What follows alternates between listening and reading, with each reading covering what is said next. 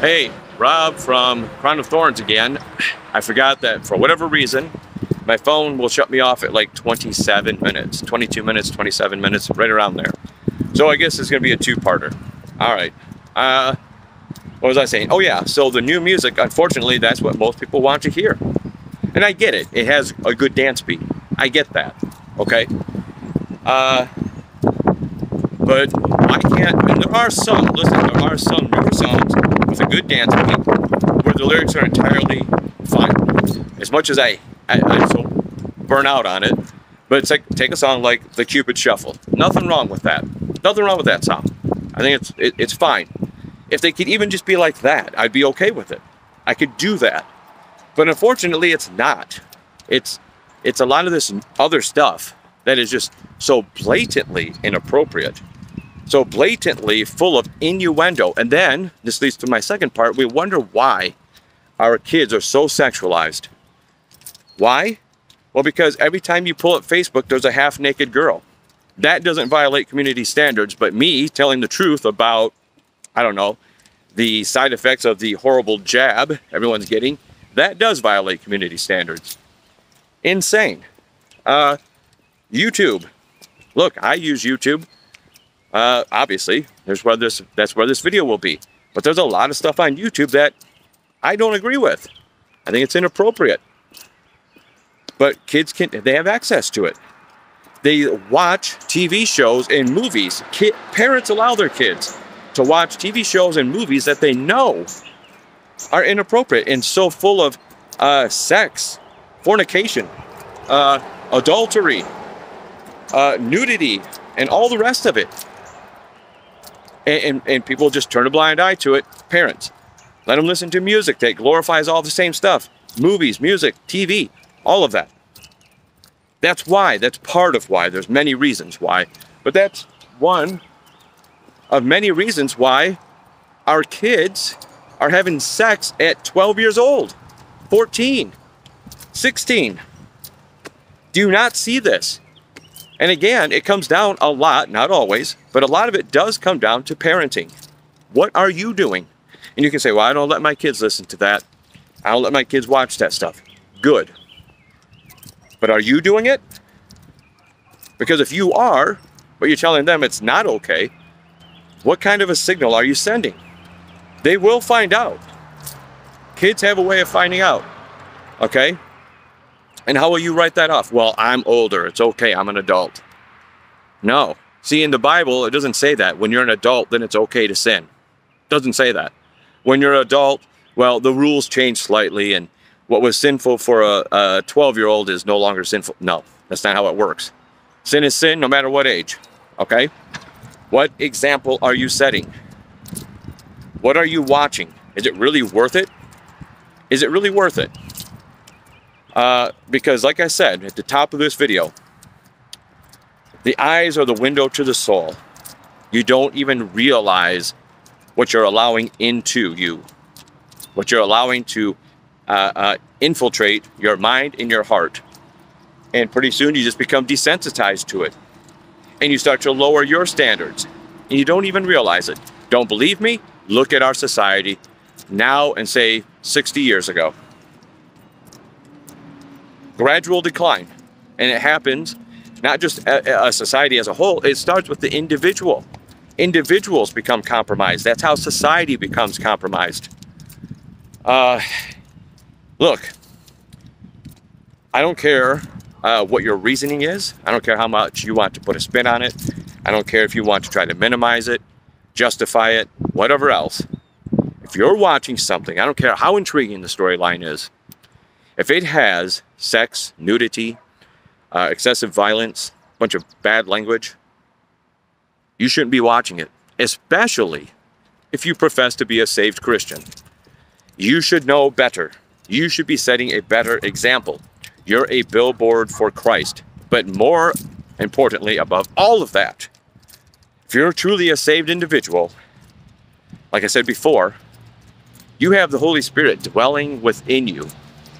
You are subjecting God to that disgusting, inappropriate stuff. You are subjecting God to that because you want your gratification. What's more important, making yourself happy or pleasing God? Question that you'll have to answer. I've made a decision. I made it a long time ago, especially once I got saved, that I was going to remove a lot of stuff from my life.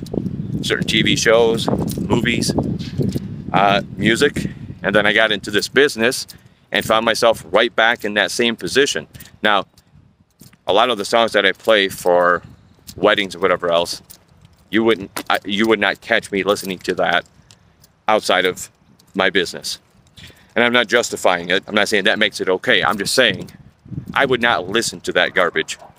You would never, ever hear that in my home or in my vehicle. Ever. Okay? I got rid of that stuff a long time ago, and for good reason. It's not appropriate. It does not glorify God. It does not help my witness to God. If I were to listen to that kind of music or watch those kinds of TV or movies and then go out and try to win someone to Christ, what a hypocrite I would be. I don't want to be that. And that's why, like I said, for the past few years especially, I've really started to struggle with this stuff because it seems like the music just gets more and more inappropriate month by month, year by year. And I'm at a point now where I'm just leaving it in God's hands. If I end this, and I think I'm going to, if I end this aspect, especially the DJ part, at the end of this wedding season, I will fulfill my commitments because I made a commitment. I will see them through. If I do that, I put it in God's hands to help me to find the next thing that will help me to make a living. Like I said, excuse me, even if I just do all the other aspects of the wedding services, just not the music part.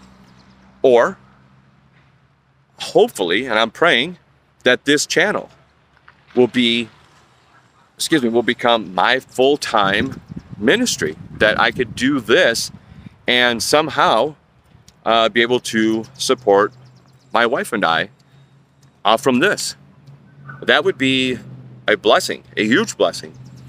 But we will see. You know, God will provide.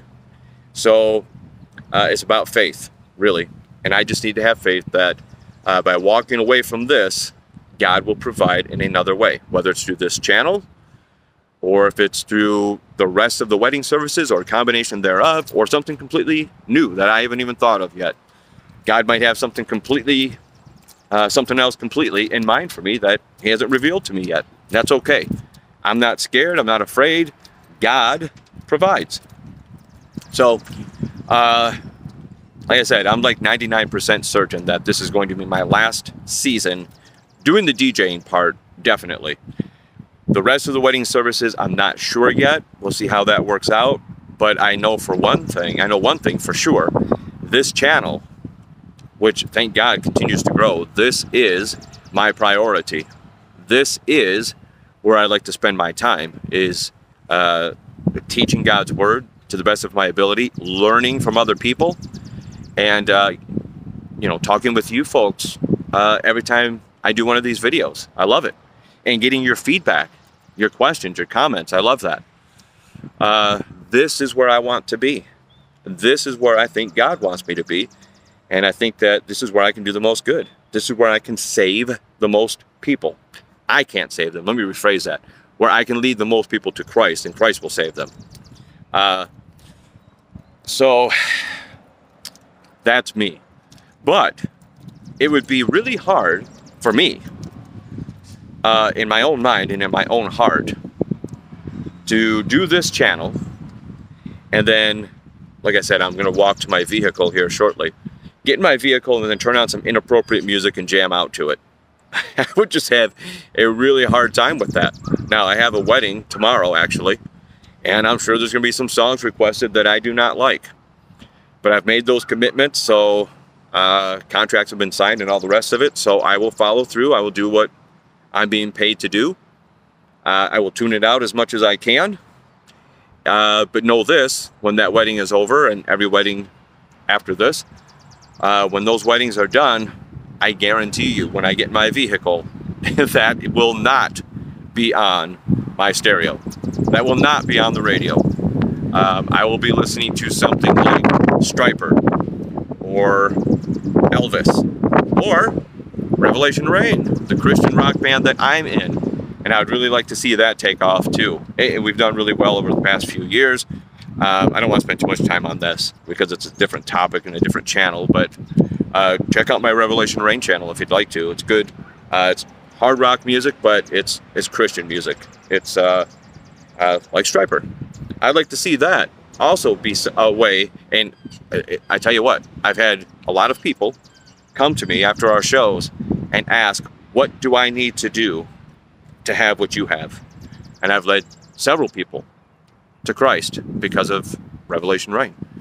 So that's where I want my emphasis and my focus to be, is where can I glorify God? Whether it's through music, whether it's through these videos, whether it's handing out tracts, witnessing to someone, soul winning, whatever it may be. What can I do to get the most number of people saved? All right? And I think you would be hard-pressed to find someone who got saved by listening to Baby Got Back by Sir Mix-a-Lot. Just saying. Okay? Or any of those other songs. And that's actually one of the least offensive songs, if you can believe that. Anyway. So anyway, guys, I wanted to go for a walk. 1, because it's nice out. 2, because it's good exercise. But 3, because I wanted to talk to you about this. I put up the post on my Facebook page and on my Crown of Thorns Facebook page, kind of hinting at what the next video would be, maybe. But I thought, well, I'll go for a walk, and while I'm walking, I'll record. Kill 2 birds with 1 stone. A lot of traffic today. Anyway, so that's what I decided I would do. It's something that's been on my mind for a while, and again, I'm not picking on anybody in particular. I'm not picking on any group of people or anything else. Like I said, we're all guilty of something. We all have stuff we're working on. We all have our vices. But I thought, you know what? It's something that I'm turning over in my head as far as, you know, this whole DJ thing. Well, I'm sure other people are dealing with it on a different level. So I might as well talk about that, and hopefully somebody will get something out of it. We shall see. Just know that God loves you. If you're a saved Christian, He loves you. And He doesn't always agree with everything that we do, but we should try our best to do whatever it is that will glorify God. Right? So anyway, wanted to make a short video. I thought it was going to be short, but we all know how that always turns out. It never turns out to be a short video, does it? Now it's broken up into 2 pieces, but that's all right. So anyway, guys, hope you enjoyed this. Hope it's been a blessing to you. Questions, comments, you know what to do. Thank you for tuning in. Take care, and God bless.